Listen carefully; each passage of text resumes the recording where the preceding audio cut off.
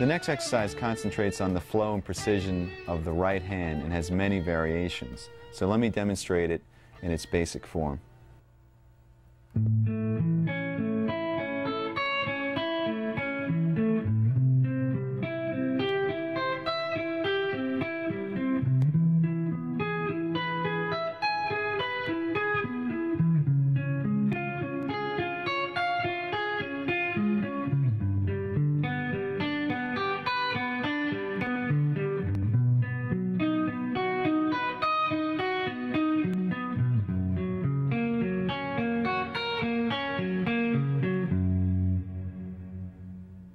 As you just heard, that exercise involved notes that were being arpeggiated intervallically. So let's talk about the left hand shapes that I was going through.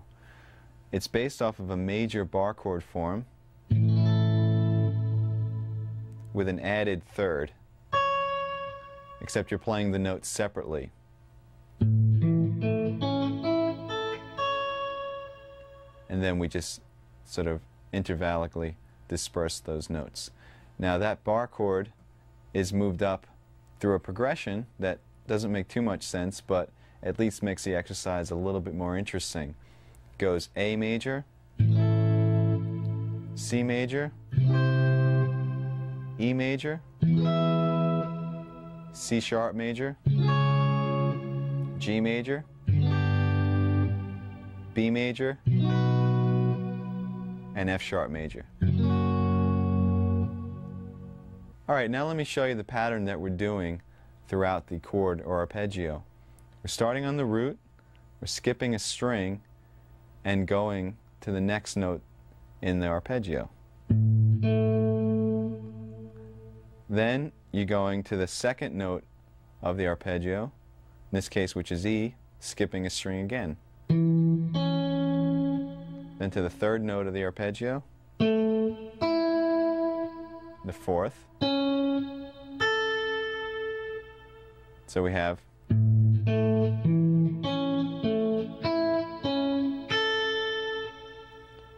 remember to pick down, up, down, up, down, up, down, up.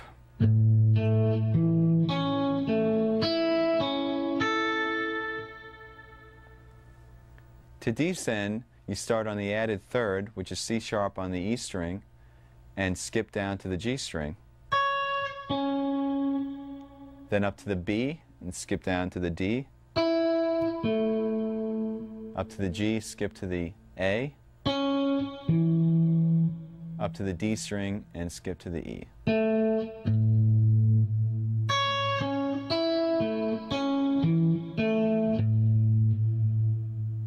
Remember once again to keep your right hand picking consistent. Down, up, down, up, down, up, down, up. Don't let that falter at all.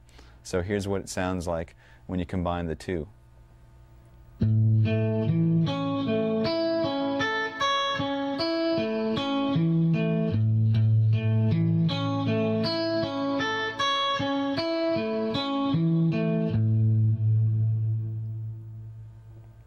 then from there, just go through the sequence of chords that I outlined earlier, and you have the entire exercise. Okay, now that you know the initial exercise, all the variations involve the right hand, and we're going to concentrate on our picking. First of all, instead of starting with a downstroke and using down, up, down, up, down, up, do the same exercise starting on an upstroke and consistently playing up, down, up, down, up, down throughout the entire exercise. That's going to look like this.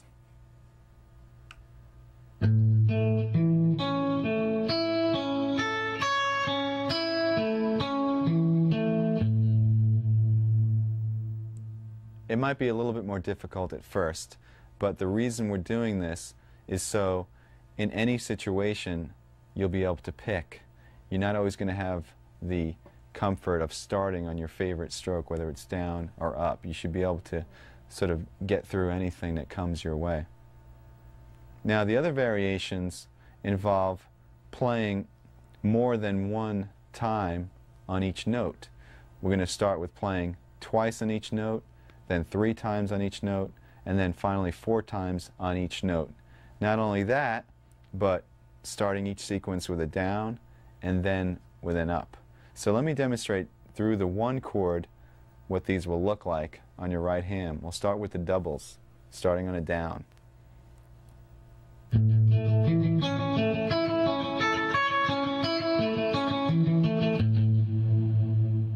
Then double starting with an up.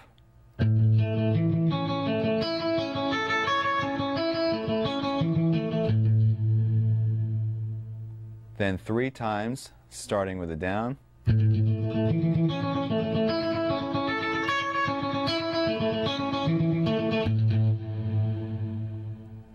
3 times starting with an up.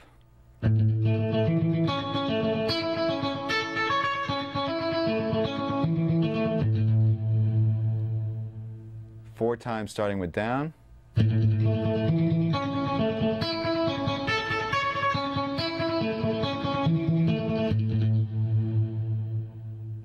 And finally 4 times starting with an up stroke.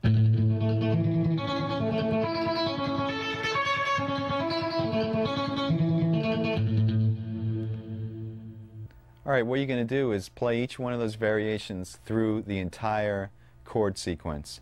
Just remember to keep the notes very even, and also to keep that consistent alternate picking, especially when you're playing triplets, going from one string to the next because there's an odd amount of notes per string. Really watch that you are keeping a consistent down, up, down, up. Now let me demonstrate what it would sound like playing 2 notes per string through the entire sequence, just so you can have an example.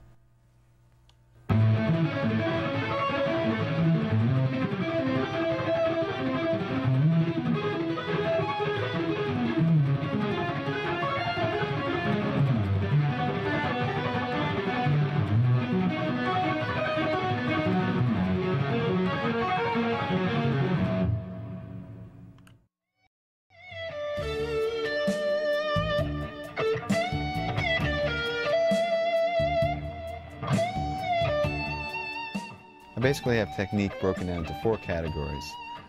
1 is scalar or linear examples, 2 is arpeggiated examples, 3 is left hand or legato playing, and 4 is sweep picking. And what I do is I have files in a file cabinet, and I collect information from videos and books and lessons and whatever, and I file them according to topic. If it's an arpeggio thing that I learned from a magazine, I rip it out and stick it into the arpeggio section. And then when it comes time to practice, instead of saying, oh, there's millions of things, how am I going to practice all this stuff? Basically, I make a master list of what's in all those files, and that list changes from day to day. You constantly add to it. And you sit down and you basically customize a practice session. So let's say you have about 2 hours to practice. I personally have 4 categories, so I'd pick one item from each one of those categories and practice that item for a half hour. Move on to the next, practice that for a half hour. And then by the time I'm done after 2 hours, I've covered the entire